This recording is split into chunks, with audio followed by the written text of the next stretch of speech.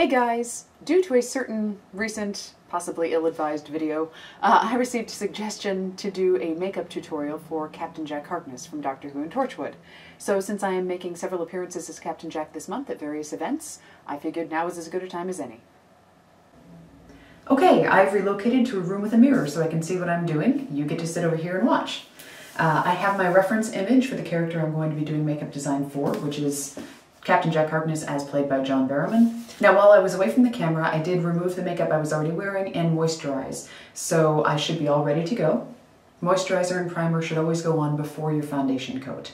Now since Jack is a man in his mid to late 30s, I don't need a flawless airbrush finish like I would if I were trying to do some sort of really fancy glamour makeup.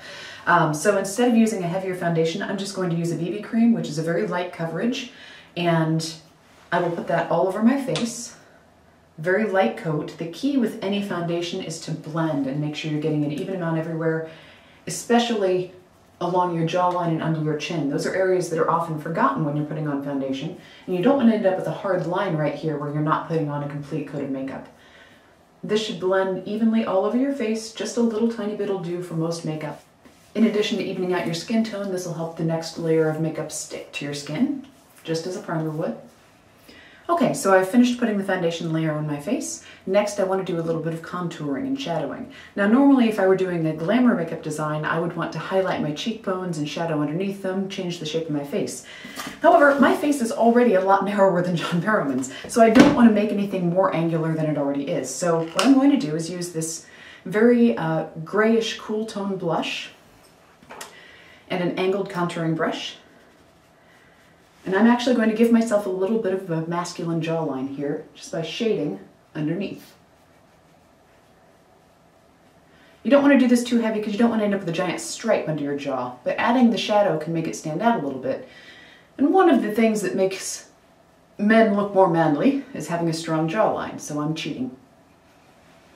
Okay, so a little bit of shadow there, nothing too dramatic. I'm going to go ahead and use a little bit of concealer under my eyes because I didn't get a lot of sleep last night. And while I don't need to worry about looking too perfect and glamorous and model-like, I still want to look awake. Now perhaps the most notable feature of John Barrowman's facial structure is his cleft chin. I don't have one, he does, so I'm actually going to draw one on. We call this cheating, again. So I'm starting with just a neutral gray eyeliner,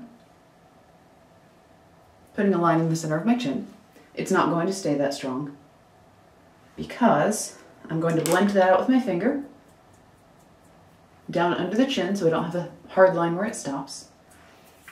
And then I'm going to use a little bit of a sort of tan eyeshadow, just a very light bit, and do some shading on either side of it. And blend that.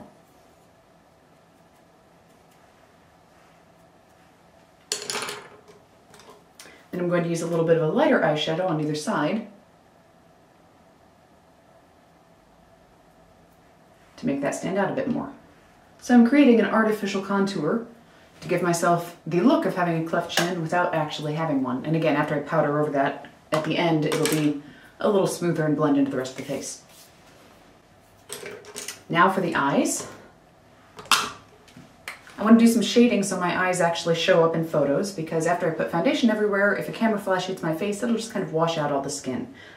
So I don't want to do a very girly eyeshadow design. What I'm going to do is use a very neutral eyeshadow color and just do some shading under my brow bone, just a little bit.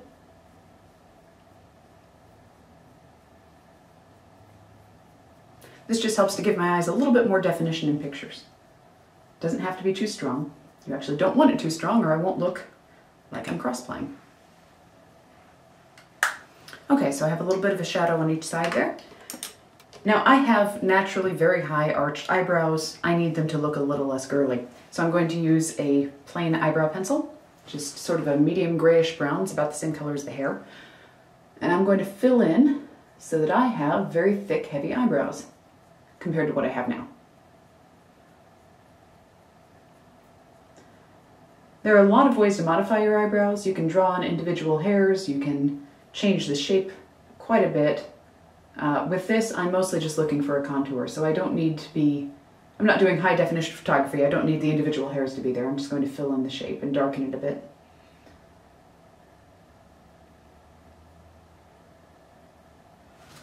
So there's one.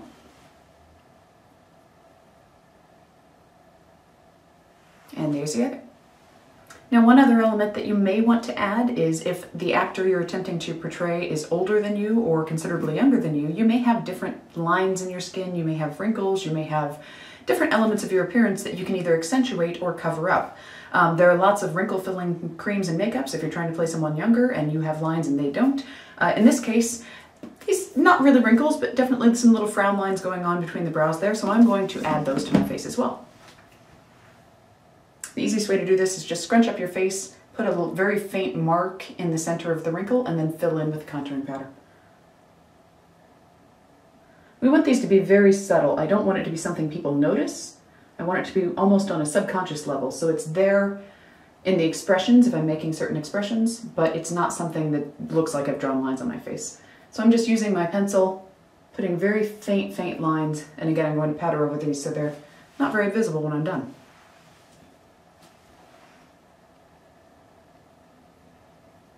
He has a little bit of smile lines too. I'm going to add just a hint of those.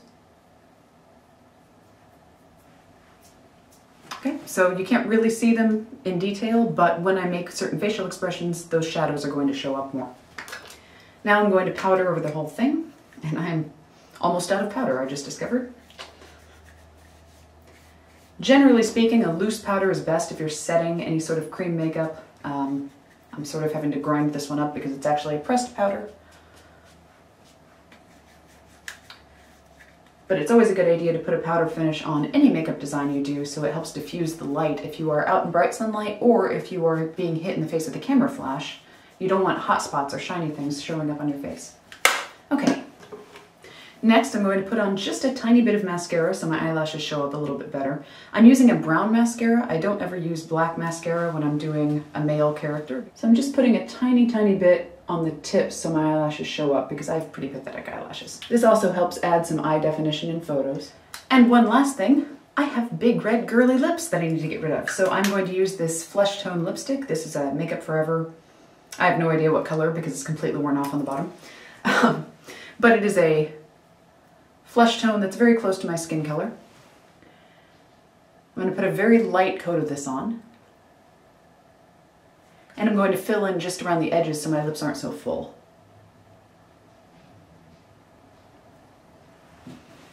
And then I'm going to powder over that to help set it.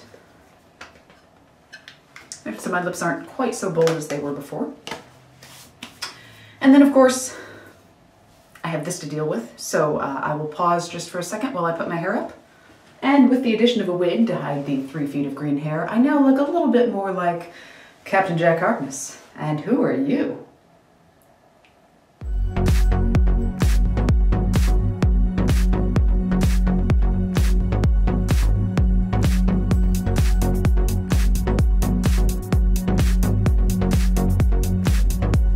Pshum, pshum, pshum, pshum, pshum. So that's it for today then. Thanks for tuning in. As usual, if you have any questions, you know where to find us.